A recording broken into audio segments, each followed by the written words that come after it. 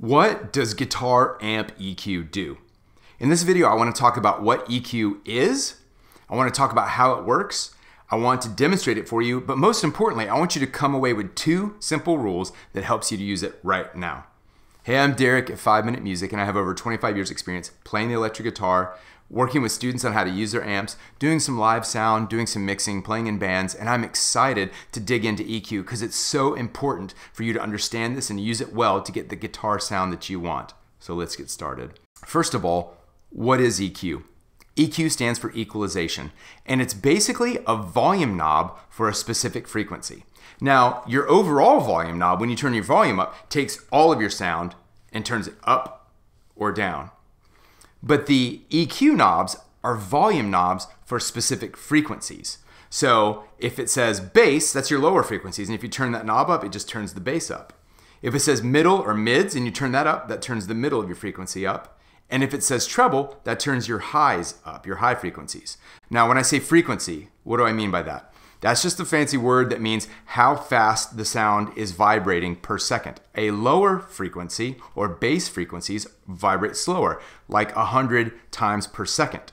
Whereas the higher frequencies could be vibrating 5,000 times per second or 5 kilohertz. So we'd say 5,000 hertz or 5 kilohertz means the same thing.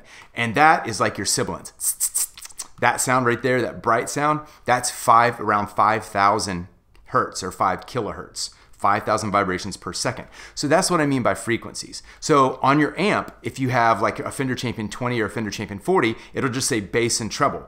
And the bass knob jacks up the lower frequencies and the treble knob jacks up the higher frequencies. If you have something like the Orange Crush 20, it has 3 knobs, which I personally love. It has the bass knob, which is your lower frequencies, your mids to get that middle boost, or treble. Okay, so just think of it this way. EQ knobs are volume knobs for specific sounds. Now I want to demonstrate this. So what I'm going to do is I'm starting with my EQ all the way down on all the channels. So this is what it sounds like. Now watch, I'm going to turn up just the treble knob.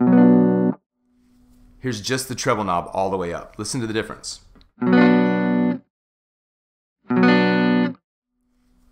going to turn that back down. Now here's the mids knob. Now they're all on 0. Now the mids knob is all the way up. Listen to the difference now. Now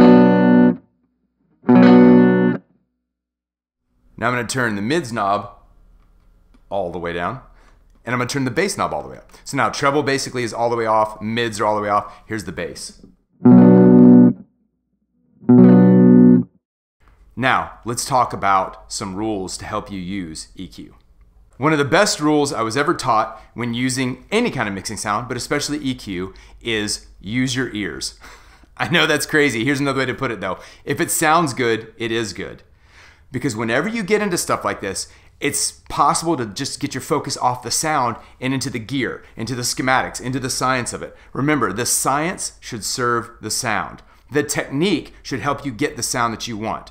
The sound shouldn't be slave to the technique should be slave to the sound. Because it's always about what you hear. What's the sound that you want, okay? So listen, is it bright? Is it dark? Is it too bright? Is it too muddy? Which is usually the lower mids or the low reaches, like 400 hertz. So what is it that you're listening for? Use your ears. If it sounds good, it is good. But now let me get even more specific. Here's a rule that I was taught when using EQ that's so important, and the rule is this: cut before boost. So what does that mean? Cut means to turn it down. The instinct is, if it's a dark sound, we want to just turn the treble up automatically, just boost the treble. Well, the problem is, if you're getting up towards 8, 9, 10, you all of a sudden have no more room to go. What happens if you don't have any more room to go? Well, if you start by cutting first, if it's a muddy sound, we'll try cutting the bass. Turn the bass down a little bit, turn the mids down a little bit, then turn the treble up. And let's experiment with this. So let's say we've got this guitar sound.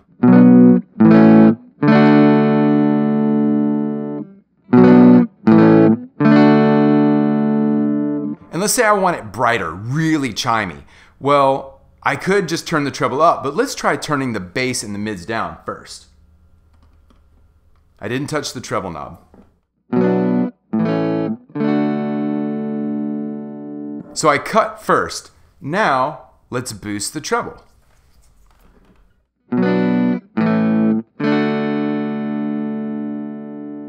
So there you go, it's getting brighter. And now, because I cut before I boost, I don't have everything up around 7, 8, 9, 10. It's all really lower, so I have plenty of room to increase the treble. I turned it up a little bit more.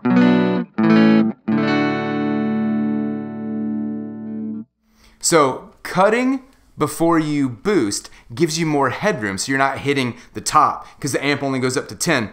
Unless it goes up to 11, these only go up to 10. So if you've already got it up high and you're trying to boost, boost, boost, you run out of headroom. You have no more room. But if you cut a little bit first and you're like, it's kind of muddy, I'm gonna cut the low and the mids down maybe a little bit.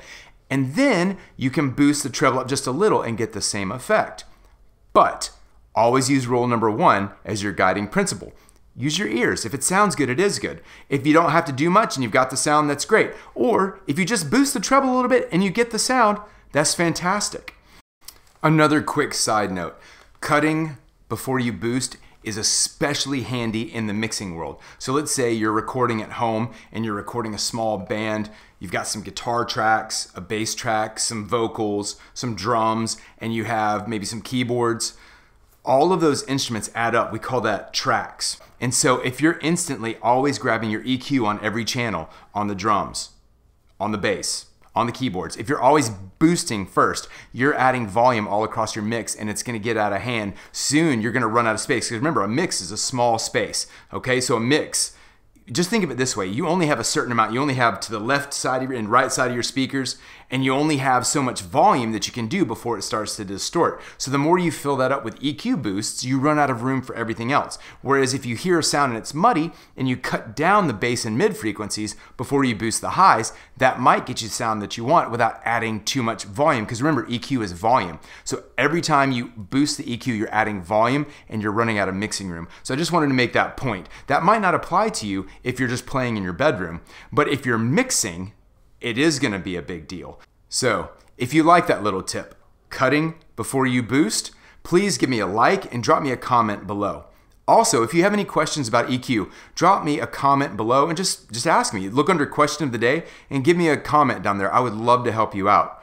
And if you love this amp, by the way, in the description section below where it says buy now, if you click there, it takes you to Amazon. I am an Amazon affiliate, and if you buy this at no extra charge to you, I get a little commission. It's just one way I support this channel, and I really appreciate it. And I love this amp. The Orange Crush 20 is a fantastic amp. Now, if you want some more tutorials about, let's say, gain and volume, just click right here. If you'd like to know more about the Crush 20, click right here. And as always, subscribe and hit the bell. When you hit the bell, you'll get notifications when I come out with more reviews and techniques like this. I would love to share them with you. Thank you for your time. God bless. Have a great day. Bye.